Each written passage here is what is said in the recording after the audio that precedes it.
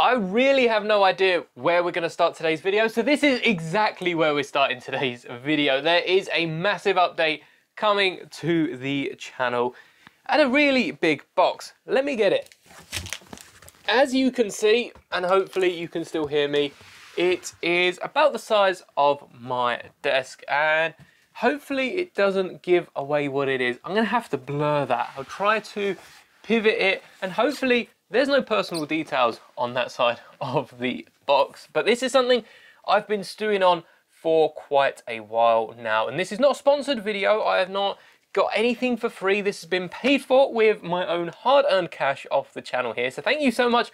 Almost 3.5k of you are subscribed now. If you aren't, please do subscribe. You do not want to miss what is coming to the channel. I tend not to like giant boxes, especially from the outside on my desk, because you don't know where they've been. So I'm going to have to scrub this down. We will be cracking it open in just a minute. But first off, I do want to say there'll be a bonus video related to today's video for members only. And it was originally going to be this video, but I decided to purchase this item in the box. Again, I won't leave you hanging on for too long. All I'll say is there's a bonus video for members. It's not this month's video, so there's also a second bonus video behind the scenes for October. If you aren't aware, members get at least one video a month going behind something big that's happened on the channel. So today's video will be about this printer. There's also another one up just generally about how I record the videos that came out about a week or two ago now, and there's one coming later this month, maybe even a second one, who knows, or a third one at that point.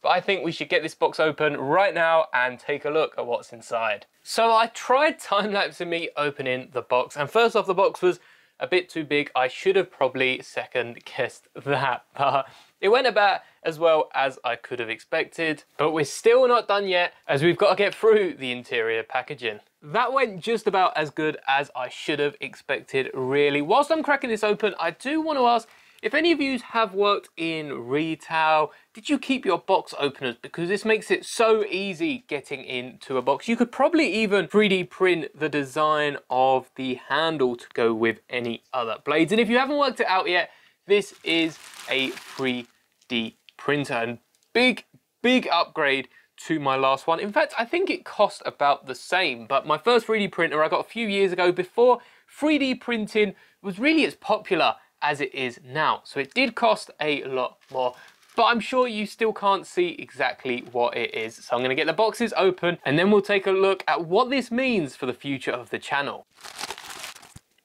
By the way, I am completely blaming Brixie for my purchase here, because he was sponsored by Bambu Lab about their new or recently released printers, and that encouraged me to make this purchase.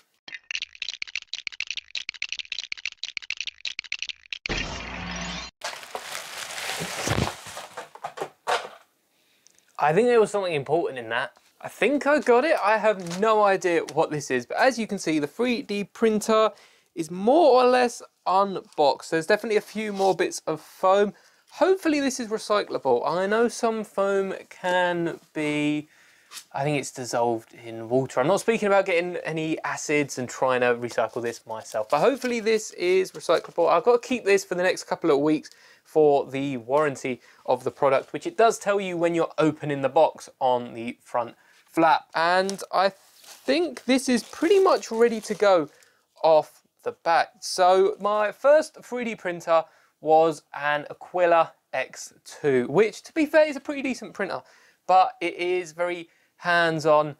And because I'm not the greatest with 3D printing, I've learned quite a bit in my last 2 years on the topic, but it does still take me a couple of days just to level it out and set it up when something goes wrong, and check, basically go over all the steps. And this printer here is the Bambu A1 Mini. Again, not sponsored. There is a decent deal on this at the time, though I'm sure there'll probably be a better one towards the end of the year. So keep your eye out if you do want to purchase this. But this is pretty much ready to go straight out of the box, except for all the little foam bits that you've got to take off. And I might need scissors for that one. Or perhaps not. This is a really handy tool. And that is honestly why I'm looking at upgrading it. I've been doing recently especially a lot, and I mean a lot. I don't know if the light's in the way. All right, I've propped it up on one of the foam pads as well. We will change camera angle in just a second, but this is easier when I'm taking it out of the box.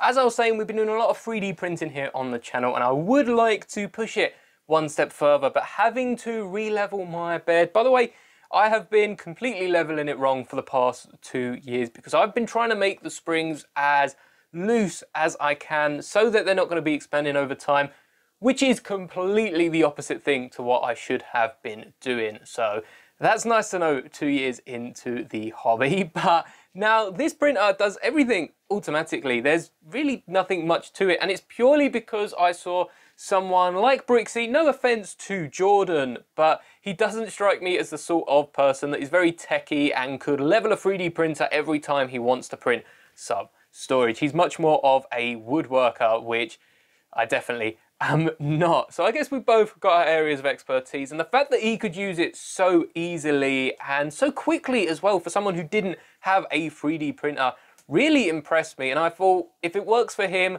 I'm really gonna have no worries for it. If anything goes wrong on the techie side, I'll be able to sort it out. I didn't get the AMS upgrade with it, which I might regret at some point. It was only an extra £100 with it, whereas it's 200 or 2 something without it. By the way, this printer costs 270 odd pound and then an extra tenner for delivery, which is something like $375, but don't quote me on that. So it's an expensive investment, and honestly there is still foam and cardboard falling down all around me. But honestly, it was between this and the Dungeons and Dragons CMF. So I have sacrificed the CMF for this. Hopefully it's worth it. I mean, with this machine, we could print the entire line of Dungeons and Dragons CMF. Perhaps that would be an interesting video though. Again, definitely painting is not my strong suit, but we got a bunch of accessories. I could always do a short unboxing this because I actually went and watched one before I ordered it, so I knew roughly what to expect. And I must say, I didn't see anyone unbox a wireless mouse with it, but I'll be very intrigued to see what's actually in this box because it doesn't feel like a mouse. So I have on the desk everything I got in the package, and the thing I'm most interested in is this. I think it's a little, I don't know how to explain this. It's basically a little poop scooper for the printer. I think this clips onto the end. It must clip onto the end there somehow. And yeah, the printer moves over. And this really isn't the most interesting thing about the printer, but it's something I'm so fascinated with.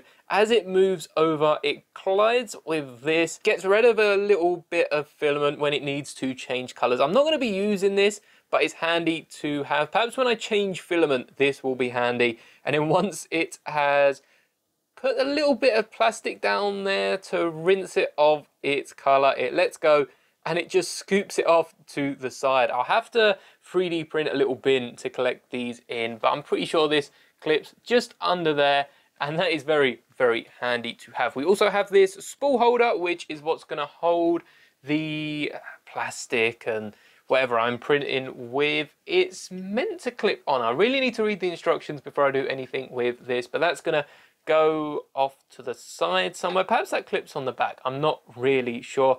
Holds the plastic on there and just stops it running around. We've got a bit of test filament, which is nice because I didn't order any Bambu Lab filament because I've still got a few of my older filament to run through. But this will be a great test because I'm very interested in their reusable filament because it doesn't come with a spool, which makes it a bit more eco-friendly than most. We've got a Bowden tube as well. I do believe the machine has some sort of, I don't really know what the machine has there for the 4 different colors, which I probably won't be using. I don't know where the extruder is. I don't think it's a direct drive, so it must be on the right somewhere. So I guess the Bowden tube goes from the right into the middle, but again, it's something I'll have to play around with. Now for the wireless mouse components, if we can get into this, I keep thinking they're gonna open up the top, but they actually all open on the side. You can see we don't actually get a mouse. We get the components of a mouse, which is basically the motherboard. I don't know if you've ever taken a mouse apart and looked inside. I have for mine because it keeps breaking so often. So this could be quite interesting because I actually do need a new scroll wheel for my mouse, and if I'm able to take the component from this, I might have to play around with this before I start breaking it down, but I might try and take the scroll wheel component for this for my mouse because it's a lot cheaper than buying another one, and it actually has a nice scroll wheel in there too. But this is so you can 3D print a mouse, which I don't know if any of the files are like preloaded. I know when I got my Aquila they had a bunch of different upgrades for the printer, but I don't see Bambu having many upgrades for this level of printer. We also have a random kit which is packed. It says seemingly random, so I'm not sure how random this is, but we can take a little look because I suppose they've got to include some level of stuff that we're going to need. This is to clean the extrude a bit right at the end. It's a little needle. I think I already have quite a few of these. I have at least one of these, so this will be kept in pretty much good condition. I mean, I'm not one for collecting Lego in new condition, but these needles, these are definitely staying on my shelf. But in all seriousness, this is a much better container for them. You can fit multiple in there. The one I've got at the minute is just, well, like the foam you saw me unpack from the 3D printer. It's just a square of that at the end that you stick it into so you don't poke yourself when you're trying to get it.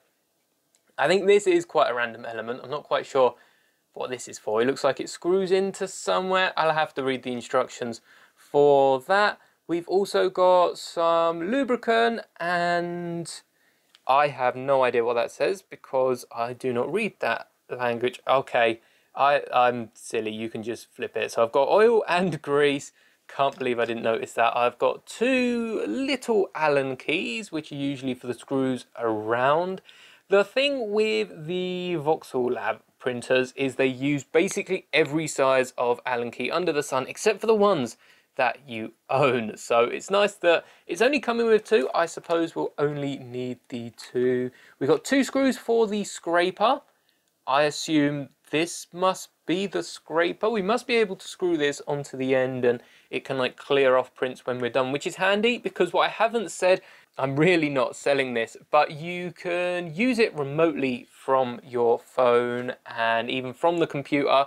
My old one, I got a little SD card I put in, turn the knob and select what to print, select the temperatures, and have to do everything manually. You can't really code it without a Raspberry Pi or something like that, and that gets a bit too technical for a Lego channel, if I'm honest. A few different screws. I'm really interested to see what's in this black pouch. I don't know. Oh, this is for the 4 different Bowden tubes, probably to go into that. But I don't know what's in here. And this is like a Lego cape box is the best way I can describe it. Oh, wow, we've got a razor. Why do we have a razor? I'm going to put this back because, again, I haven't read the instructions and I don't fancy harming myself on what is just meant to be a reveal video for this printer. If you're curious about what sort of things we 3D print here on the channel and haven't seen any of them before, I've got my anniversary minifigures at the minute in 3D printed displays, which was my, I think, second iteration of a brand new CMF base that I was trying to push, but I've somewhat accepted defeat on that and are working instead on my own custom plates. There'll be an upgrade to this. Hopefully it will be centered because I have a brand new printer that I don't have to dial in myself. So I'm looking for perfection. We've also printed our own bricks here, which are all individual bricks that clip together, and this design does actually have a similar clutch power to Lego.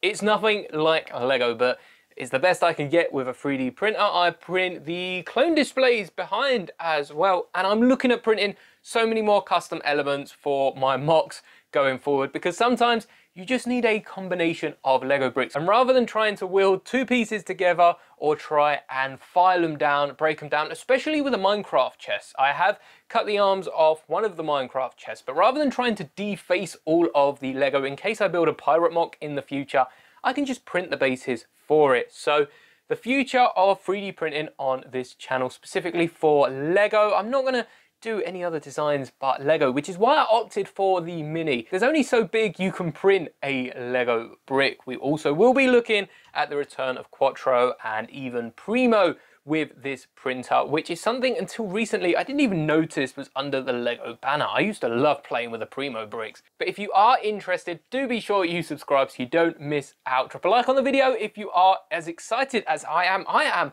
ready to go. I'm going to be setting this up as soon as I finish recording. And don't forget, if you do want to become a channel member, you do get a behind the scenes on my last printer, its dying days, and the eventual death of the Aquila X2. So I hope you did enjoy this video. Check out the videos on screen now, and may the bricks be with you always.